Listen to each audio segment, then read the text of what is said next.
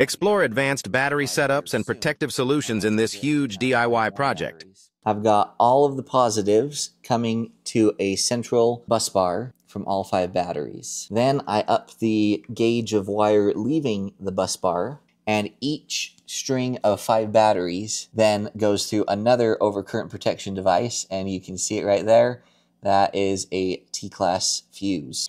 And that's only a 250 amp T-class fuse. If for some reason there was more current than 250 amps going through this particular, well, coming from this particular bus bar through that fuse right there, then that fuse would blow and isolate this battery pack. So again, protection is key, I'm thinking here. So I've gone overkill. From there, here's the wire. It comes out of that T-class fuse. We'll talk about this one here in just a second. And it comes to this next bus bar right here.